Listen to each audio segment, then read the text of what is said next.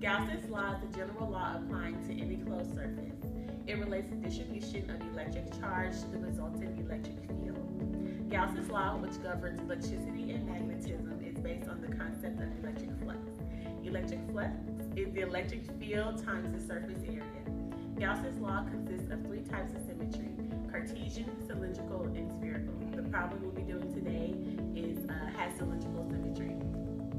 So we know that the density for charge is the integral of rho dV. When we plug in rho, the equation for rho, and the equation for dV, we then take the integral with respect to dr, which we can then formulate the equation.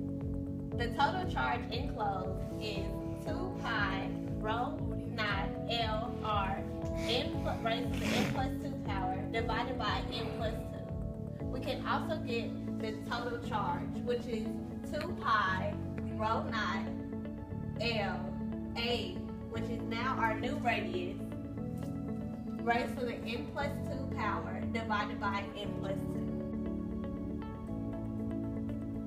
When R is greater than A, which is the big cylinder, we use the electric flux equation equal to charge over epsilon naught.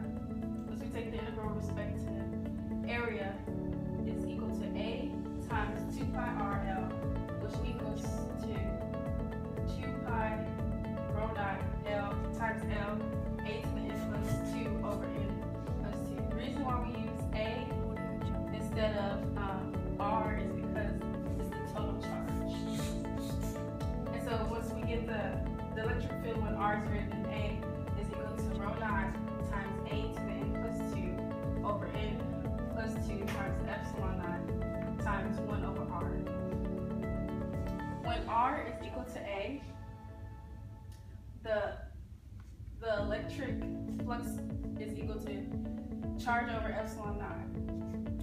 Once you take the integral with respect to area, E 2 pi A times L is equal to rho naught times A to the n plus 1 over n plus 2 epsilon times epsilon naught. The electric field when R is equal to A equals rho naught A to the n plus 1 over n plus 2 times epsilon naught.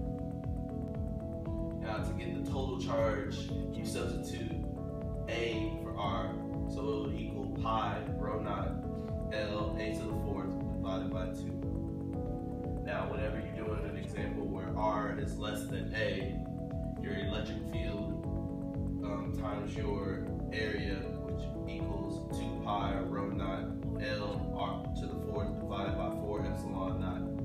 You divide everything on both sides. Your 2 pi will cancel, R and R will cancel, L will cancel, which will give you an end result of the electric field R less than A equals rho naught R to the 4th divided by 4 times epsilon naught.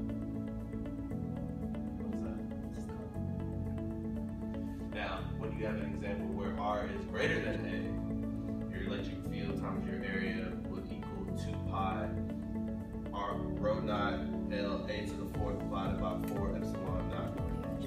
And in your end result, you would get the electric field when R is less than A equals rho naught A to the 4th divided by 4 times epsilon naught times 1 over R.